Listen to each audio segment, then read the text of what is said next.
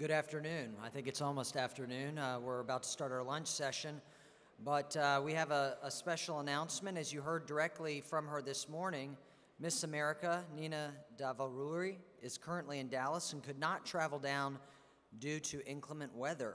However, in the true IIT spirit, failure is not an option. We have a phone interview set up with Miss America.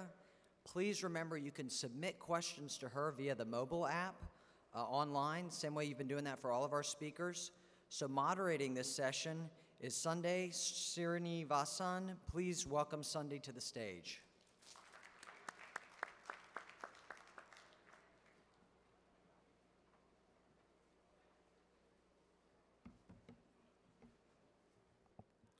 Thank you, Chris. Good afternoon, everyone. Enjoyed the conference? Ready to talk to Miss America? Little bit louder. However, ladies and gentlemen, before we do that, let's relive the moment.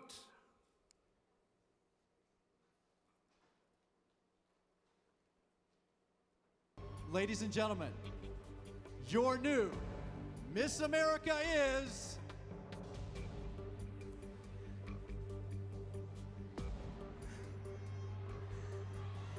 Miss New York. Miss New York, Nina Davaluri. It's happened again. 2 years in a row. What a moment for Mallory and for New York.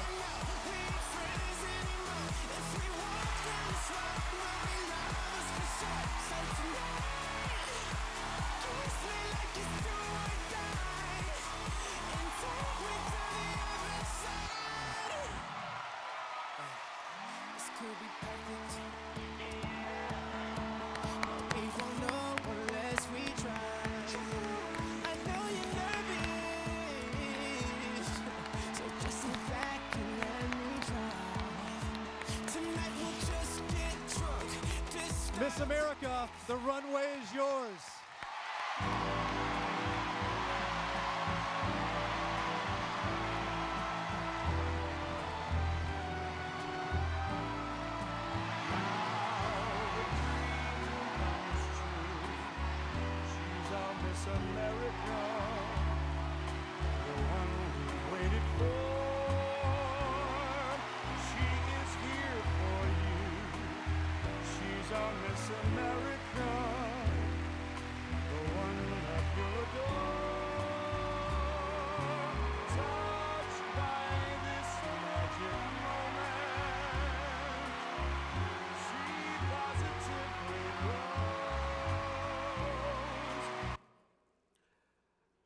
Good afternoon, Nina. Can you hear me?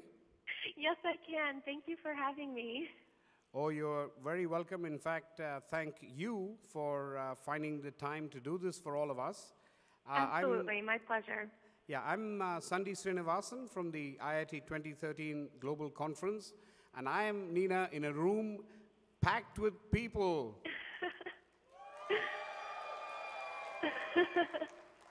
Hi, everyone. Thank you so much. I'm looking forward to getting a conversation started. Yeah, very good. So, Nina, the audience has been sending me a lot of interesting questions. So here's the first one for you. Okay. Do you have any advice for all of the people who have taken you as their role model and inspiration? Oh, my goodness, of course. And I always first and foremost say, be yourself. And it's so much easier said than done, and it's very easy to lose yourself, especially in today's society. And I can't tell you how many people told me, Nina, if you're really serious about winning Miss New York or winning Miss America, change your talent, because Bollywood will never win. And for me, it was something I really struggled with, because obviously this has always been a dream of mine. But it really came down to was that, you know, Indian dancing, my culture, my heritage was a huge part of who I was. And I couldn't imagine doing any other thing on the Miss America stage. And I knew if I was going to win Miss America, it had to be in my way and in my terms. So I always say, know who you are, love who you are, and stand up for who you are. Wow. That's excellent, Nina. So here's a, you're in an audience full of engineers, so here's a half technical question for you. Okay. What's your favorite color and why? My favorite color is pink. Yes, I'm a girl. My whole bedroom is pink actually growing up. But my favorite colors to wear are yellow and white. Very good. So here again is a question on being Indian American. So in your opinion, what do you believe, in fact, is the best part of being an Indian American? Well, I really have to attribute a lot of that to my parents. And I always say that they've always been supportive, but not necessarily encouraging. But I'm so thankful that my parents have allowed me to share their story on a national level because it truly has been difficult. It was a struggle growing up in America, keeping those Indian values. And so I think what I really have learned from this experience is that assimilation really has to happen from both sides because you simply can't raise your children in America expecting them to be fully Indian. It's just not going to happen. And so I'm really proud of my parents for being able to understand that and accept that, and also myself as well, being able to still have my Indian values and roots and heritage, but assimilate that with the American culture. Well, that's excellent. I'm sure a lot of the people here are, as you probably know, are disappointed that you couldn't be here in person. I know, me too. They are absolutely delighted to be having this opportunity to chat with you. So here's another one for you. This is actually a statement, and that'll be interesting for you to hear as well. It says, "Dear Miss America, I owe you an apology." He says, "In a recent chat with some techie friends of mine, I remarked stupidly about why should a beauty queen be invited to a technical conference. I undermined your achievement," this gentleman in the audience says, "and the power of being a role model such as yourself. I have a 3-year-old daughter, and she told me if I don't apologize, I'm going to be in trouble." So he says, sorry. Thank you. That's so very kind. It's really interesting because being in the pageant world, we automatically face a stereotype. I walk into a room with a crown on my head and people think, oh, that's cute. And I've always taken the initiative to first and foremost present myself from a scholastic standpoint.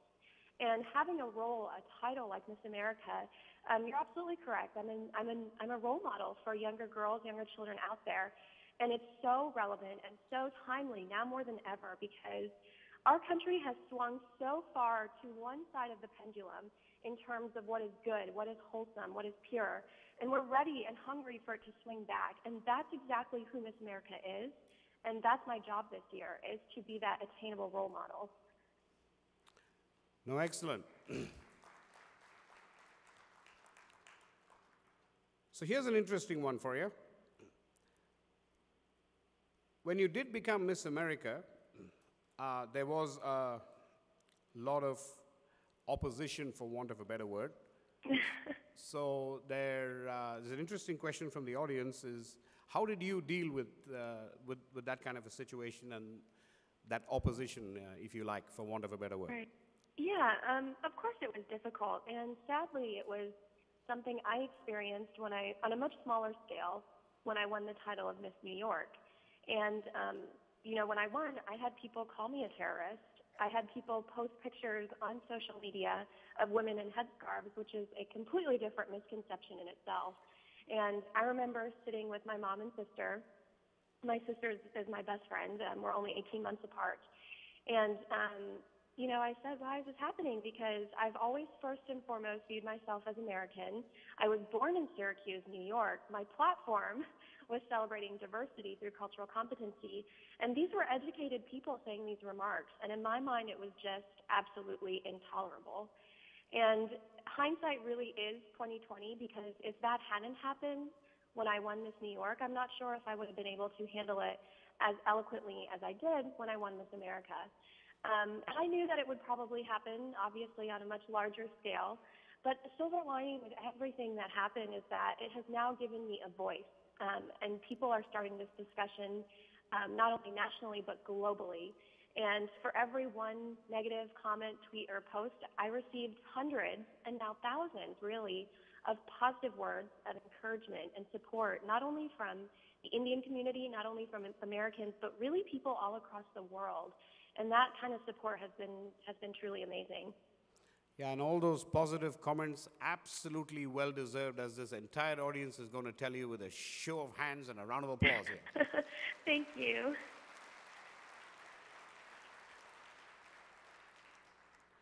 So we did play, in fact, Nina, this morning, not only your crowning moment, but we played your wonderful Bollywood fusion dance that you did as part of the competition. So there's a question related to that, I guess, and not meaning to kind of lead you anywhere, but what's your favorite part of Indian culture?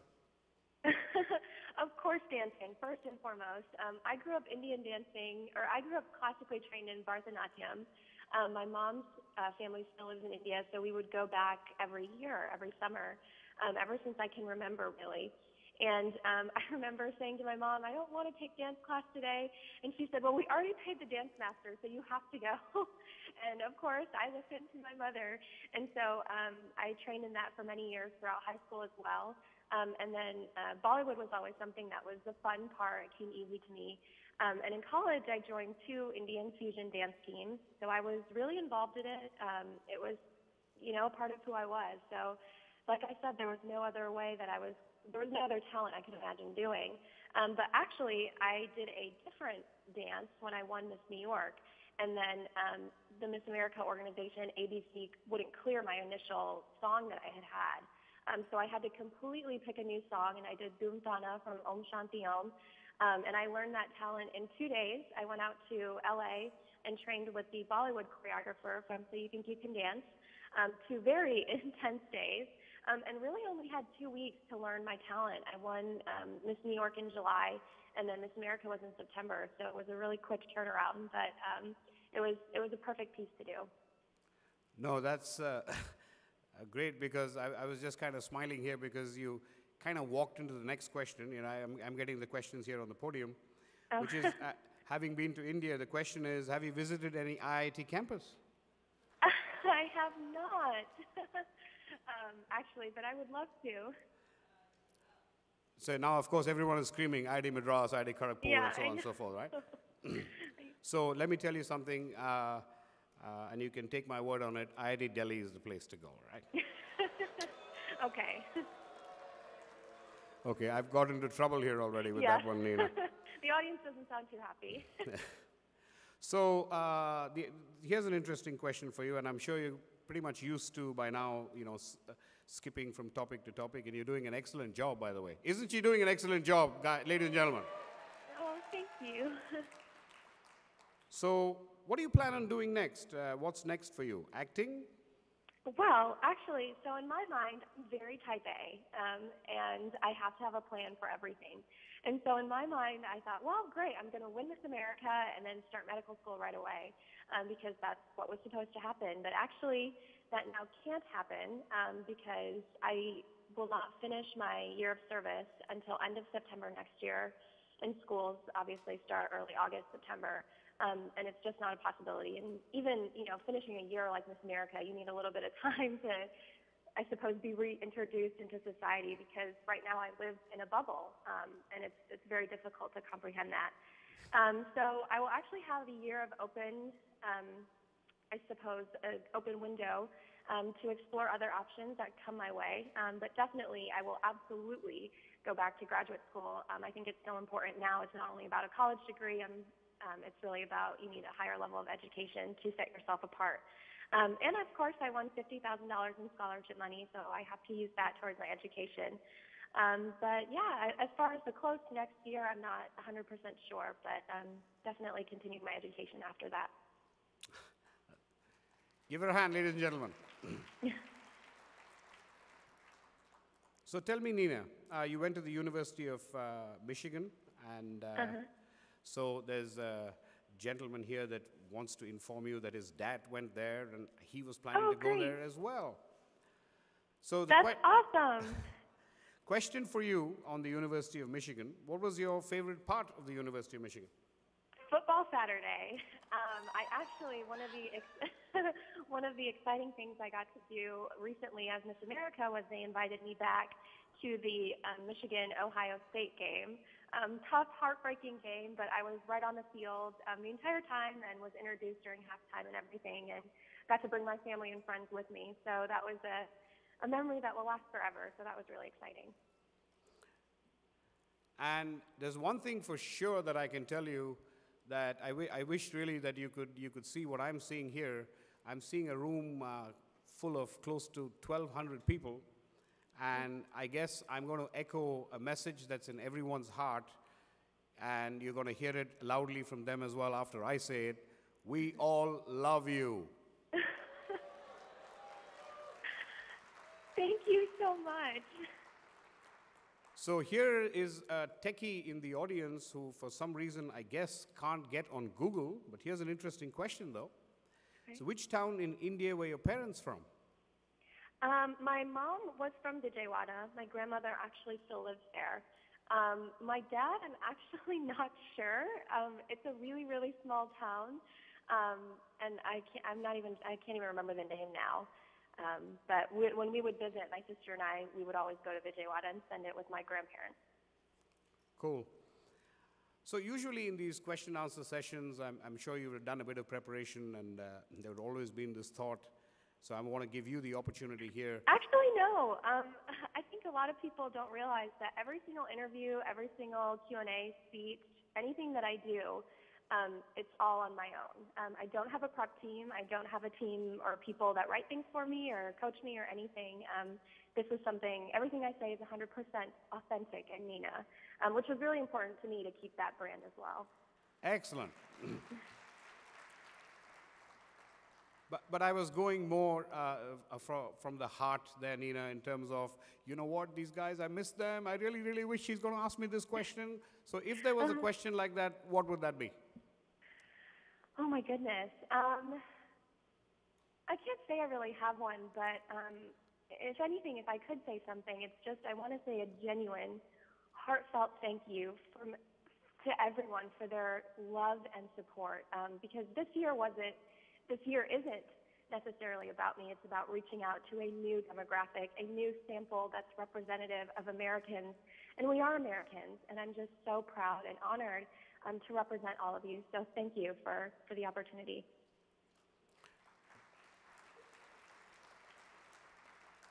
Did you hear that round of applause? I guess I did. Thank I guess you. that is just an embodiment of the very, very sincere thanks that everyone in this audience is feeling at this moment for you to have found the time, given the weather situation, which was kind of unfortunate. Now we're going to take you back to your school. Which was your favorite school subject? My favorite school subject was actually math. I was always really good at math, and I say it with great pride because I think I was the only cheerleader, tennis player, marching band member who was also taking AP Calc BC. So I was really proud of that. But unfortunately, I didn't do a lot of math in college, but I did enjoy it in high school. And Nina, did you get a chance to see some of the work that the IIT AGH, the IIT alumni of Greater Houston here does? Do you know something about that, or? Actually, I'm not too familiar with it, but I'd love to learn. Okay, then I wouldn't put you in the spot and ask you questions of the IIT AGH. So here's another question for you. It says, as a girl, how has the University of Michigan experience helped you? And there's a rushed qualification. I'm a girl. Yeah, it's helped me immensely. I can't imagine being in this role without having my degree. And anyone in the Miss America organization, you can compete between the ages of 18 and 24. I'm right now 24, so I'm on the very end of the spectrum. But, you just learn so many life skills from it, whether it be, being a leader. I was always involved on campus organizations. I was a part of the student government. You just learn how to interact with people coming from such a diverse, university. And just a lot of social skills that can't be taught in a classroom. You really learn attending college. And of course, the Alumni Network has been amazing. I mean, to have that credential is also really great. No, very cool. So, Nina, I tell you on behalf of the IIT 2013 Global Conference, I cannot tell you how much we have tremendously enjoyed your time and the fact that you've taken this time out in these nasty, inclement conditions in Dallas. So with that, a huge thank you. I want to hear a thunderous round of applause for Nina, Miss America.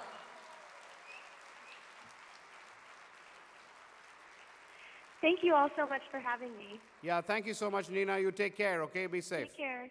Bye.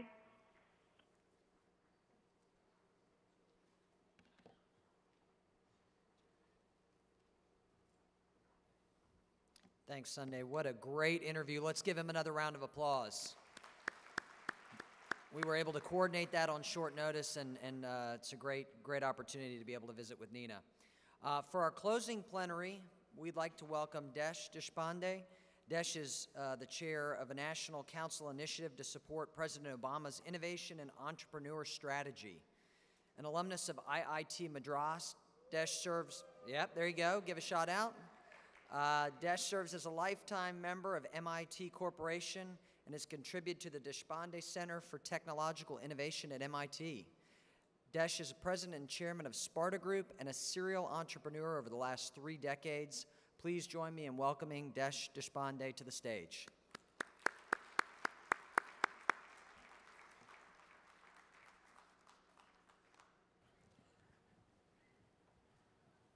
Great. Well, thank you. Thank you for the introduction. Right. Well, good afternoon. Well, you know, as Nina said, she's a graduate of University of Michigan, and I was there 3 weeks ago when we both spoke at a conference, and she's a very impressive young lady. You know, for that young age, the maturity and the thoughtfulness that she has, she's probably doing more for branding India than almost anybody right now. So I think she deserves a lot of praise from all of us. Well, I know this is the last piece, and last couple of days, you know, it's been a great conference, and all these things that look so nice here, but if you walk in the back, it actually looks like the Houston Space Control Center. And for all these people to really put all this thing together, they've done an amazing job, so let's give them a big hand.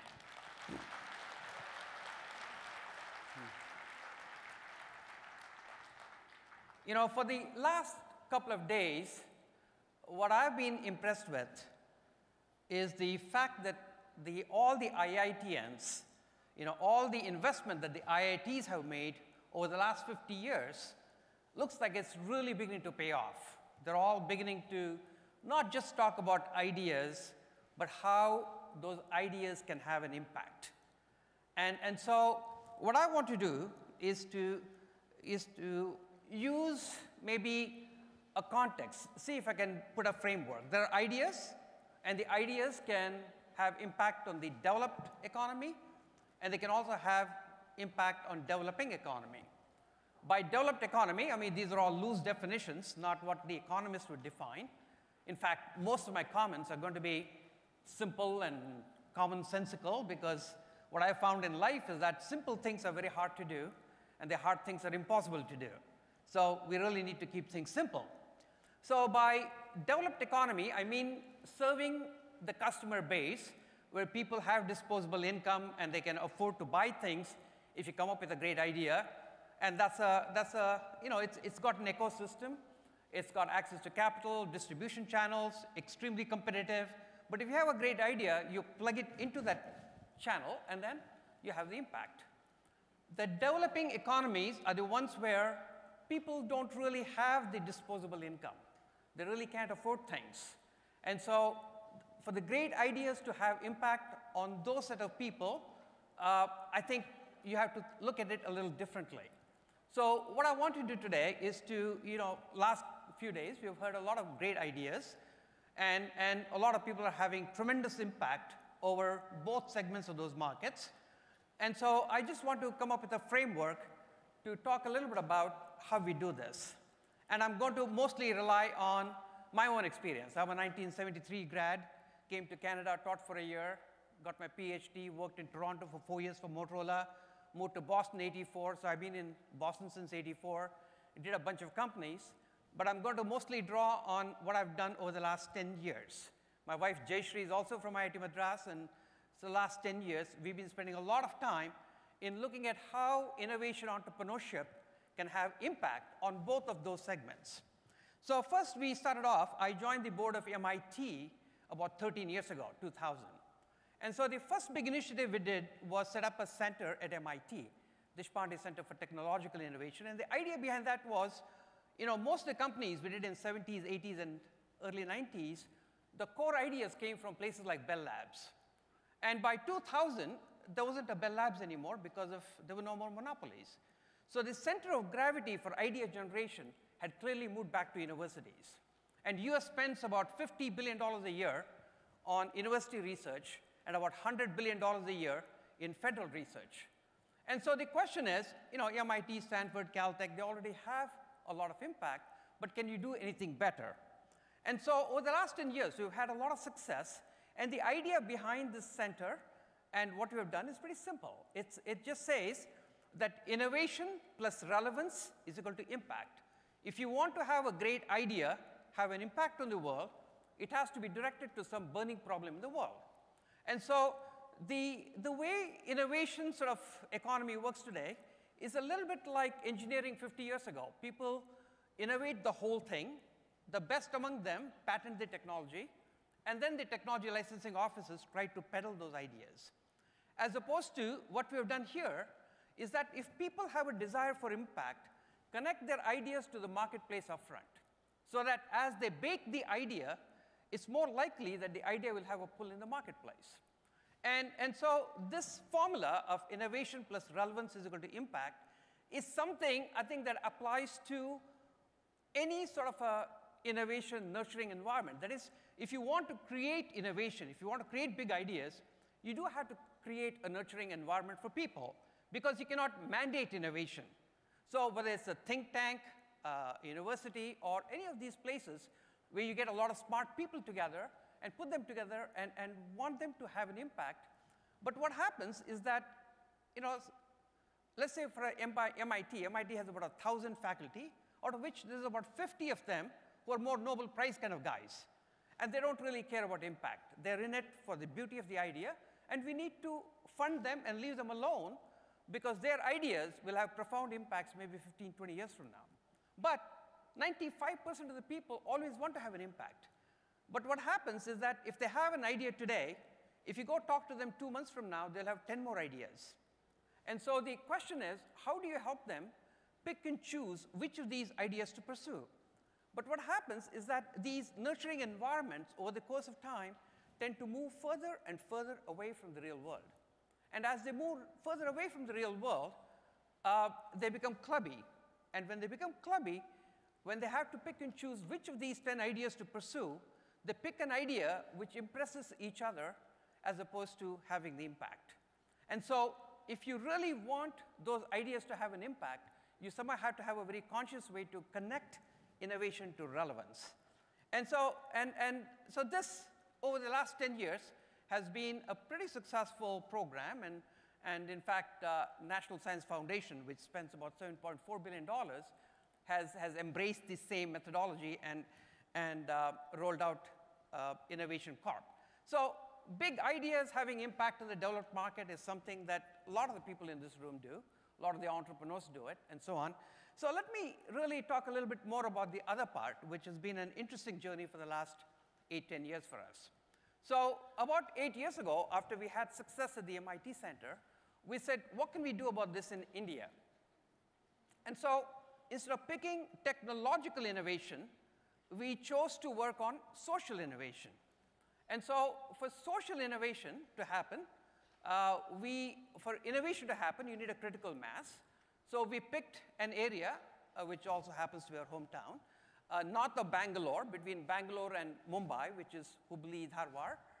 So we chose about 5 districts, and it has about 10 million people. And so it's large enough to have all kinds of issues, like irrigated land, arid land, small towns, small villages, bigger towns. And so it's rich enough to have all kinds of issues, but it's small enough to create a critical mass. And we built a center. So this center is built in Hubli and near the engineering college. And what we find there over the last 8 years is that for social innovation to be impactful, the equation gets turned around. It's really relevance plus innovation is equal to impact, meaning you have to start with the deep understanding of the problem itself, and then you bring whatever new idea that you need to solve that problem. The new idea that you bring to solve the problem does not have to be patentable, first time in the world, huge competitive advantage, and so on. You know, whereas in the other market, if you don't have a very profound idea, if you don't have a huge competitive advantage, if you don't have a patentable technology, it's very hard to compete. But that's not the essence here. The essence is to really make something to understand deeply what the problem is and apply to that part of it. We have had over 100 young men and women from US, age anywhere from 20 to 30, go and spend time in the sandbox. But then, very earlier on, we realized that this social innovation does not happen unless you have local leadership.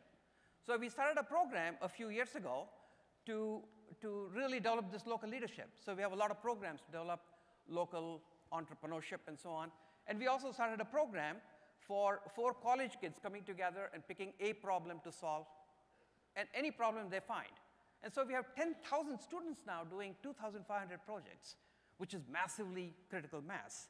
And then we are working with about 50 social interventions, and we treat them the same way you would do a startup. You know, you find out what is the intervention, what is the new thing that you're trying to do, you hone it down, and then if you get it right, then you find a model to scale it. And so what I want to do is to maybe compare and contrast what is the difference between starting these ideas having an impact on one part of the economy versus the other part of the economy.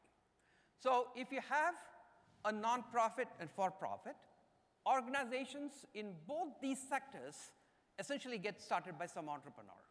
And entrepreneurs usually, you know, are crazy. Some crazy guy has an idea, and he starts in the for-profit world. In the nonprofit world, they have to be crazier because it's so much harder, right? But in the for-profit world, what happens is that it doesn't matter how crazy the entrepreneur is, he has to somehow, over the course of time, find a solution, a product or a service, where somebody is willing to pay. If he doesn't, either the company goes bankrupt or there's merger and acquisition, but the company does not exist. So in the free market economy, in the for-profit world, because of the intense competition, only performing assets survive. And even if you get a start, there's no guarantee that you survive, right? Because you have to come up with your 2.0, 3.0, 4.0, because there's always another guy who's chasing you. So in the for-profit world, execution excellence is given. If you don't execute, you know, most of the people in this room work in that sector, and if you don't get up in the morning and really excel in what you do, there's no way you can compete. You're out of business, right? So execution excellence is absolutely given in that part of the market. In the nonprofit world, compassion is given. You know, nobody goes through that big hassle, and we have a lot of people in this room who actually stuck their necks out and started these organizations, and they given their whole life. They would not do that without having the deep compassion. But at the same time, whether the intervention that you come up with, whether it's optimal or not, you won't know because the beneficiary does not have the ability to pay in most of the cases. And when the beneficiary does not have the ability to pay, you don't have that natural feedback loop. And you don't have an active marketplace where the beneficiary can use his resources to go to different places. And so it becomes a little bit harder to figure out whether the intervention that you're doing is the right intervention or not. In fact, a lot of the nonprofits, over the course of time, just to survive, have to be nicer to their donors than they are with the beneficiaries, right? Because they have to somehow get the money and survive. Now, the total number of nonprofits in both US and India is about 1.4 million. There's 1.4 million odd NGOs. But unfortunately, that whole space, both in US and India, is a land of the living dead. Because a nonprofit never dies. There's no bankruptcy, there's no mergers and acquisitions, because they can just continue to survive whatever they limp along, and they do what they need to do. And so, but the good news in India is that when you see IITians getting involved with these organizations, it's amazing how well they're doing. So out of the 1 million odd NGOs in India, I would say there's probably maybe 1,000 of them which are sort of performing, out of which about 100 of them are very good. Maybe about 20 of them are excellent. In fact, we have a lot of them in this room, whether it's Pradhan, or Pratham, or Ekal, or Anudeep, or any of these organizations that we have heard over the last 3-4 days. You know, those are the ones that stand out. But even they don't have that natural competition. They somehow have to go out of their way to somehow bring that execution excellence into their organizations. That is, the donors, you know, are very interested in knowing what happens and how their money gets used, but it's very different intensity of involvement as opposed to somebody buying a stock in a company. When a stockholder, you know, they are very intense in terms of making sure that the company works and so on. So if there is a way we can bring the same intensity of involvement of other people into the nonprofits to make sure that they care enough about that nonprofit and inject that execution excellence, I think we can see magic happen. And quite a bit of it is happening in India. So let me just do this 1-minute video. This is not a commercial for Akshay Patra, but just to tell you what's possible.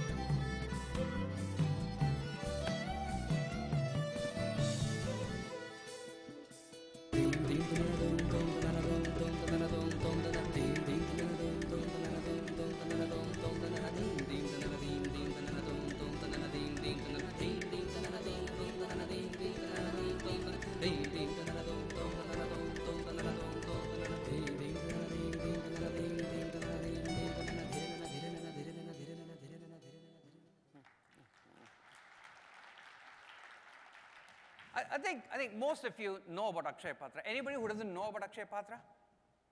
Okay, most of you know. So the point I'm trying to make here is that, you know, this is an organization that can actually provide a midday meal, a hot midday meal to school children for about $30 a year, right? Which means, you know, we talk about how hard hunger is in whether it's in India, Africa, or whatever. So let's say 2 meals would be $60. And 1 billion people would be $60 billion, which is nothing compared to the current economy. But most of the, you know, President Fox yesterday talked about how we have a lot of food, but it gets wasted.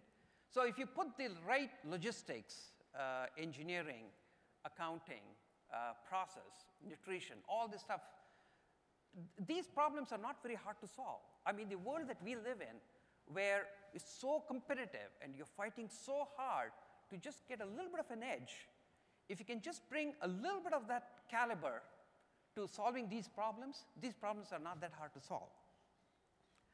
So let me skip things here. So I just talked about, I mentioned a whole bunch of other organizations that are doing well, but even then, I think we have a little bit more ways to go. For example, you know, in the for-profit world, on a scale of 0 to 10, an excellent company is like 10. A company that's making pretty good profits is probably 9. a company that's profitable is about 8, 7 is probably break even, 6 probably is losing money, and anything less than 6 will be bankrupt, right, on an execution scale of 0 to 10. If you look at the nonprofits, I would say the best among them would maybe come up to 5. Why? Because, you know, poor guys, they're under-resourced. There's just not enough resources. It's not like you can just go out and hire a lot of talent. And so the way you can get them up to 10 is by IITians getting involved. You know, and a lot of the people now, you know, are bringing their talents in. They're volunteering. They're bringing their expertise, not just the checkbook. And so anything we can do to actually get their performance up to 10. I mean, can we have a Google and an Apple in nonprofit world, right? And it's something that's happening in India actually is very exciting compared to even US. You know, we do a lot of work here in US, and US isn't there either. Because what happens in US is that most of the interventions in US are very expensive because they're, again, driven more by the donor than the people who benefit from it. And so let's say the best STEM education intervention in India, in US, would be like 4,000 children, whereas we need to really impact 40 million children. So thinking about scale and coming up with solutions that have the right cost model and the right scaling methodology up front is something that India can actually become a role model for the whole world, I think. And so we are working with about 50 other interventions in the sandbox, and we are finding that a lot of these will scale. Like Agastya, it's now teaching science to 1 million rural children, and 3 of the village teams won the Intel Science Award last year.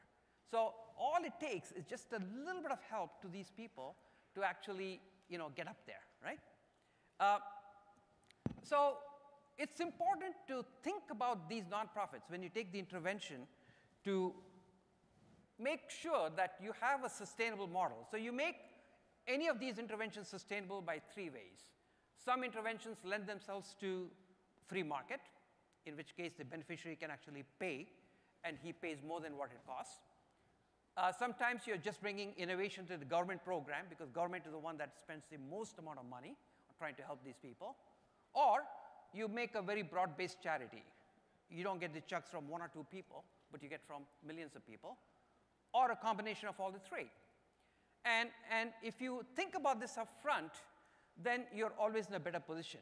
You know, one of the worst things that happens in nonprofits is that nonprofits get started, somebody really likes it, writes a big $1 million check, the nonprofit goes ahead, builds all the infrastructure to scale, and then there's fatigue, and the money dries up. When it dries up, you're just stuck with all this infrastructure, and you're worse off now than you were before you got that $1 million check. And so thinking about sustainability and how you're actually going to do this long-term planning and scale it the right way is very important. Now, you know, when we started the effort in India, we thought US needs technological innovation, India needs social innovation. And then about 3 years ago, we realized that US needs just as much social innovation, and India needs technological innovation. So we brought this sandbox concept back to United States. So we have a sandbox in US and one in Canada, and all the same principles apply to the same thing here. You know, people who are below the poverty line, they should not be waiting for Washington to help them. They just need to get going and do things for themselves. And so what can all of us do? You know, I think some of you are very intensely pursuing startups.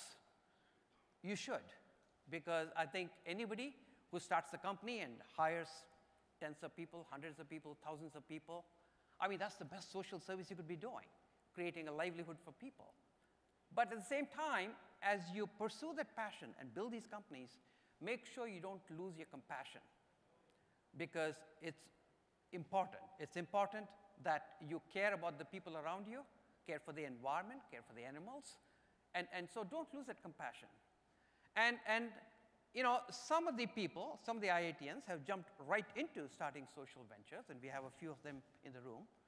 But there's a lot of others who actually want to help. And when we want to help these people, let's make sure that, you know, most of us, when we want to help people, we always lead with what we know best. And what people in this room know is innovation, technology. And so a lot of times we get very excited about a solution and then try to take it there. So that's innovation plus relevance. That's not what works in social venture. So let's say you have a clean water technology and you want to serve just 1 million people. If you want to serve 1 million people, first you have to make those 1 million people aware that they need clean water, which is a job. And then let's say you have an entrepreneur who can serve 1,000 people. So you need 1,000 entrepreneurs. And to run those 1,000 people, you need maybe 100, and then a 10, and then maybe a couple of people who can actually come up with technology. But if you are trying to serve the people who live on $2 a day, those entrepreneurs can be maybe $5 a day, and then maybe $10 a day, maybe 50. So it takes a lot of people and a lot of local contextualization and a lot of local leadership to actually for these innovations to happen. So co-creating the solutions and lighting the flame in the people to actually solve their own problems is the most important thing. And what I'm really excited about, spending the last 2 days, one of the things that I saw is that I never heard anybody talk about negative things. Things are broken, whether it's Delhi or Washington, everything is messed up. But I think entrepreneurs, IITians, have two qualities that we should not lose. One is being a little naive about the fact that you can actually solve the problems, which may or may not be true. And secondly, being irrationally optimistic, that you can actually do something about these things. And that's not a bad way to live, because if you live your whole life feeling that tomorrow is going to be better than today, you'll be a happy person. And if you're happy, you make everybody else around you happy, and that's what makes it a better world. So I really want to thank all of you for being so engaged in finding ways. I think it's a learning experience for all of us in terms of how we make best use of the resources, the talents, and energy that we have to actually create the biggest impact in this world. Thank you, and thank you very much.